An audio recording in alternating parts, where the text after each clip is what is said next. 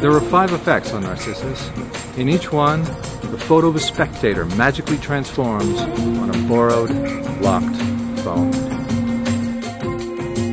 I got this postcard at a museum in Budapest. He hands someone a postcard with a picture of an old fortune-telling machine on one side and a fortune written in Romany on the back.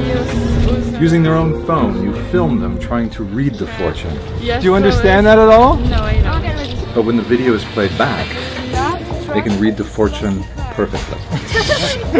You will meet a flatterer. And win a card. The name of a lucky chosen card. What the fuck?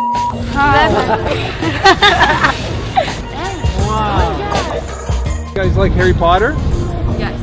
Do you remember the spell Aparecium? Aparecium is something that reveals hidden secrets. Do you remember this? Yeah. You ask someone to think of a person, place, or thing. 1, 2, 3. Then you cast the revealing spell from Harry Potter, which makes their secret thoughts visible. Oh my gosh. Yours says, I am thinking of a table.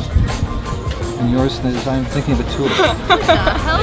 Alright, I believe in God. When did this happen? I believe it. That was crazy. Oh my gosh, that was awesome. Some people say that fortune telling can be dangerous. I want to see my future. And that's what it says on the card. So you have someone give their consent to a reading, only to have that consent Holy shit, what the fuck? What the fuck?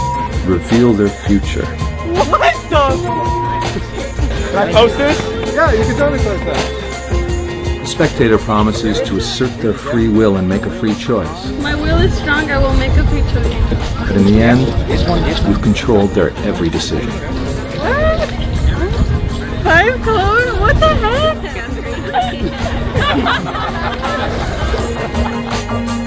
Okay, this is weird.